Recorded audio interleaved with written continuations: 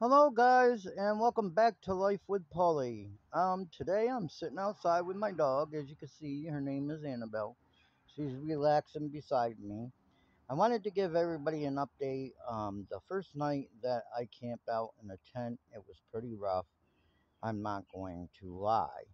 A couple times I did think I was making a mistake or made a mistake by giving up my 3 bedroom apartment, but now I just realized that I just had to do it, and it was something that I had to take on, and I just had to change my life.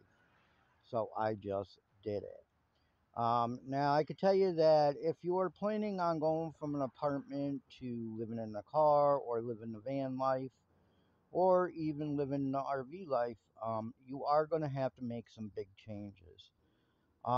It is not easy. I can guarantee you that. If you don't have everything figured out, part by part, it's going to be very hard on you. The first day that I actually camped out, I got sick that day, because I did so many things, so much work that I've never done before, with packing stuff, getting stuff unpacked, figuring out where things go, setting up the tent, and it is hectic, let me tell you. If you are just transitioning from a 3 bedroom apartment or any kind of apartment to living in an RV or living in your car on the road, being a nomad, a van lifer, whatever you want to call it, I would suggest that you actually start planning ahead of time.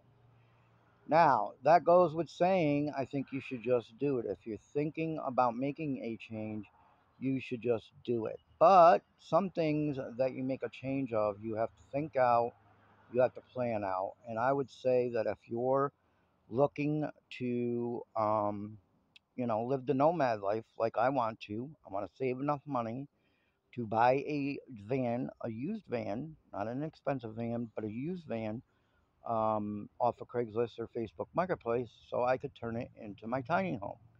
Of course, a van has got more space than a car, except for if you got a station wagon. I do not have a station wagon. I have a 2007 Saturn Ion. Now, I do fit in the back. If I put the seats down, I do fit in the back, and I could sleep comfortably in there. Last night I tried it, and it was very comfortable, but then it got too hot, so I had to go back in the tent. So if you're going to sleep in a car even at night or a van at night, I would suggest that you have a fan or something in your car, because even if you leave the windows open a little bit, you're going to get a little bit of air, but you're not going to get a lot of air unless you leave your windows all the way down. And of course, you can't do that when it's raining, and you don't want to do that when there's bugs out and mosquitoes and things like that, because of course those bugs and mosquitoes are going to come into the car and they're going to get you at night. But anyways, I wanted to update everybody.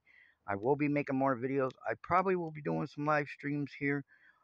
Right now, I'm just in the process of getting everything settled down. This is only my second day living the car life.